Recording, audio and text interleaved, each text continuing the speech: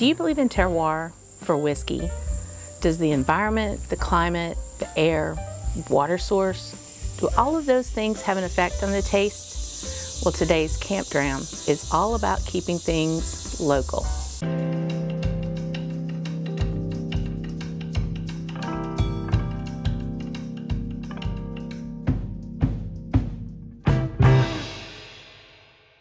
I'm Leanne, and this is Scotch on the Bayou, where we celebrate the wonders of Scotch whiskey and the flavor of life in Louisiana. And today, again, we're not at the camp for a Camp Dram. We're making repairs from the flood, and things are coming along. And stay tuned at the end of this video, and I'll give you an update on how things are going down there. But while we may not be at the camp, we're still going to be sipping some whiskey for this weekend, and particularly one from Islay. Today's Camp Dram is a sentimental favorite, and I'll share why that is in a bit. And that bottle would be Bruichladdich 2011 Islay Barley. And this is all about keeping things local. And while Bruichladdich is an absolutely stunning Victorian era distillery, they are doing things their progressive Hebridean way, and really going out and doing some interesting casking. They've always been avant-garde. That comes from their leadership of Jim McEwen and also, of course, Adam Hannett now. This expression is unpeated, and it features barley that was grown locally on Islay. A quick look at the bottle and the labeling, and it will list out all the different farms where that barley was sourced. Bruichladdich is very much about the terroir for this expression and where they're getting their water source, the fact that the barley was grown there on the island. All of those things add up to, does terroir really have an effect on the taste of whiskey? That's a very hotly contended subject, and one I'm not going to get into too deeply here. One camp says absolutely, it's all about where things come from that have an effect in the final product. Others think there's too many chemical reactions going on for the final product to have any type of resemblance of environment left over. All I know is how the whiskey tastes, and to me, that's pretty important, right? So the 2011 version of the Islay Barley comes in at 50 ABV or 100 proof. It's non-chill filtered, no color added, and again, 100% Islay Barley. This is a 6-year-old whiskey. The casking for this expression is 75% ex-bourbon casks, American oak, and 25% ex-wine, European oak. Let me know in the comments if you've had this particular expression of Bruichladdich and what you thought about it. And go ahead and hit that like button if you're enjoying this. It really helps me grow the channel. So let's get into the tasting notes. First of all, the color is a beautiful light straw. It's a little viscous. There's on the nose, you get a sweetness at first, and there's a light funk to this. Slightly earthy, almost mossy, almost like wet, like maybe wet grass. Now this expression is non-peated, so there's no medicinal or, you know, peaty, funky notes. It's not that type of funk. It's a totally different type of funk. This is a mossy, grassy kind of funk. There's a underlying sweetness there that is more like fresh fruit or an apple or a pear. It is very fresh. I'm getting fresh grass, all of that. Okay, now let's go for a taste.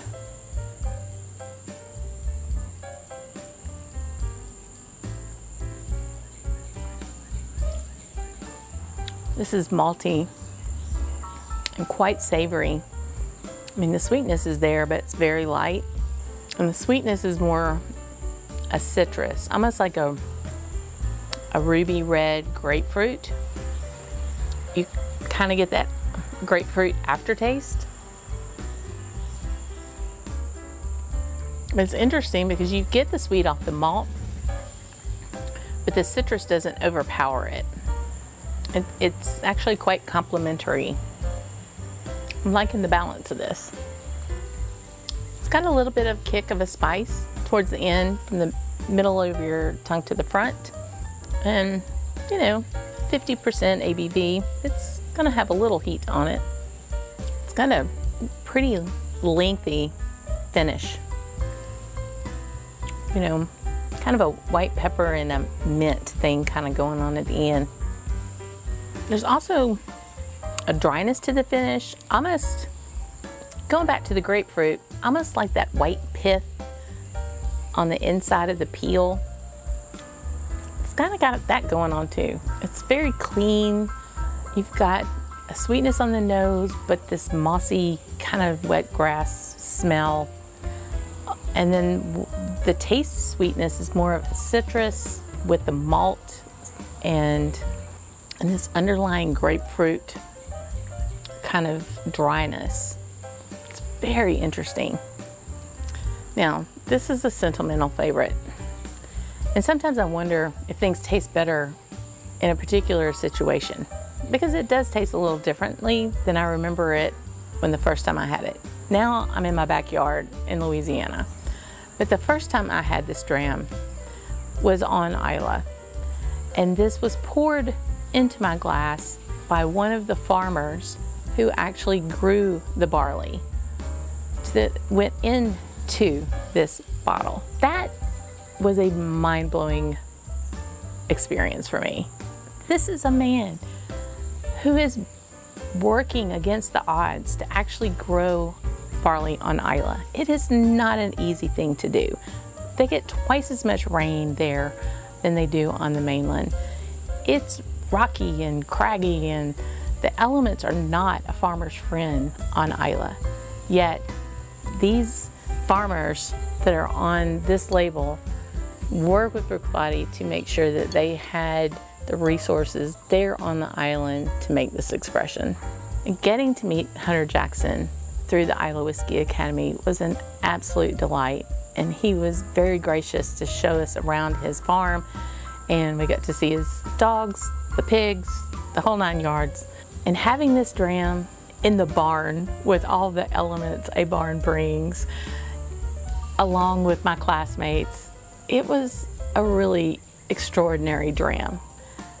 I still think this is an extraordinary dram. It's a very tasty dram. I also think being in an environment like that makes it more special to you. When I got back home and I saw this on the shelf at a local store, I was very, very happy. Every time I open this bottle up and pour a dram, I'm taken back to that barn with those great people in that great environment, and it tastes even better. So tell me in the comments what you think about this bottle. What do you think about Terroir, and does it really apply to whiskey? And also, have you ever had an experience where you've tasted whiskey in a particular environment, locale, and it tasted better than you had it the next time? It's interesting stuff, and I'd love to hear about it. Please subscribe, hit the like button, and now I'll give you a quick update on how things are going at the camp. The water has finally receded around the camp.